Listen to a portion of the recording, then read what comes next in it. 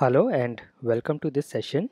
In this session of test project, we will learn about adaptive weights. We will learn what is adaptive weight and how to use adaptive weight in test project.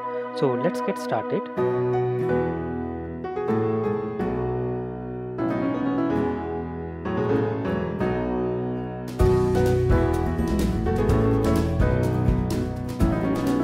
Let us first learn what is adaptive weight.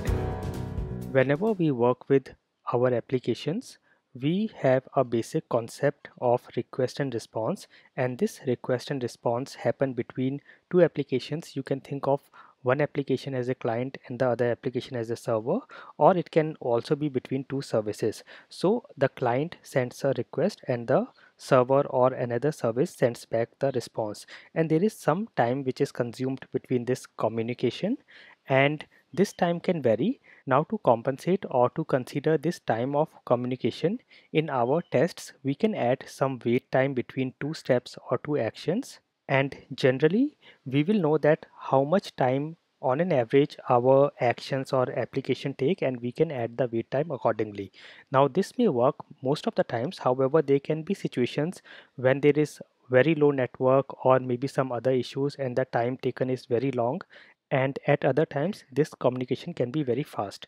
Now to compensate for the extra time that the communication can take, we can add an extra wait time which will work. However, it will be an overhead for testing as it will increase the duration of testing. Now this time of communication, as I said, can vary due to network configuration, bandwidth, location, resources, etc. And if we have to compensate for all this, we have to have longer wait times, which is not very much recommended and can slow the process of testing and is not very efficient. The answer to this is adaptive wait.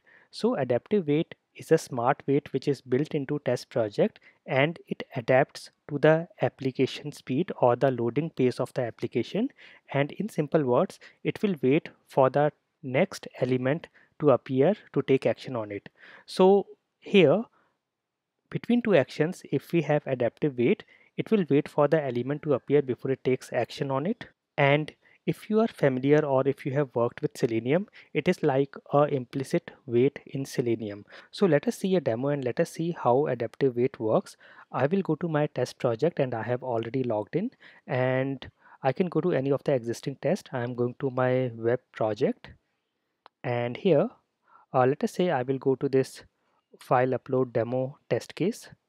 You can go to any of your test case, and here if you go to any of the step, for example if I click on this step, it opens these details, and here if I scroll down, you will see here we have an adaptive wait section.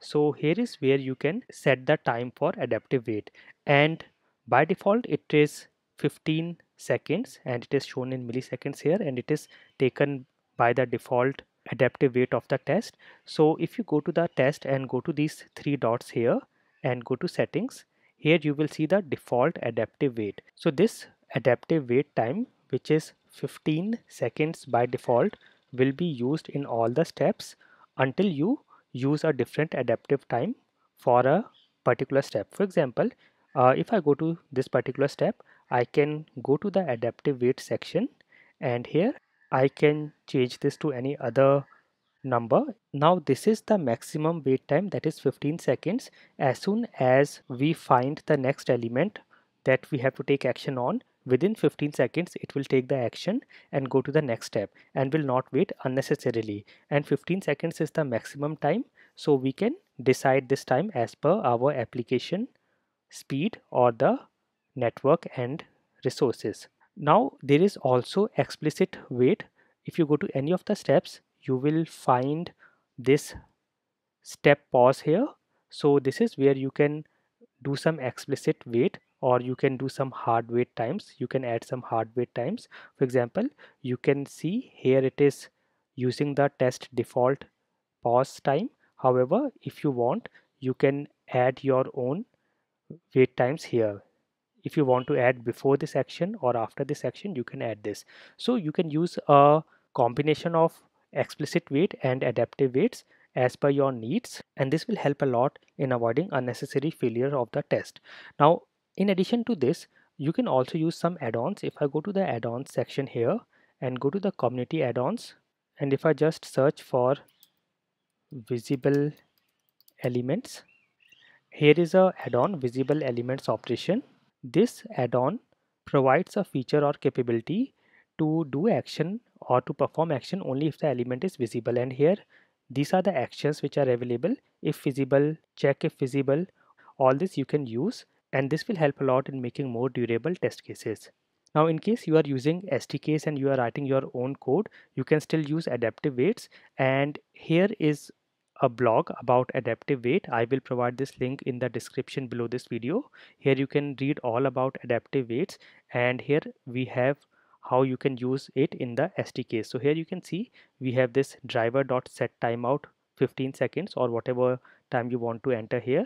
This is how you can use, and this is the implicit weight or the adaptive weight in TestProject. So this is how you can use adaptive weights in TestProject. I hope this session was very useful for you. You can try out some examples and let me know if you face any issues. I will meet you in the next episode of TestProject. Thank you for watching.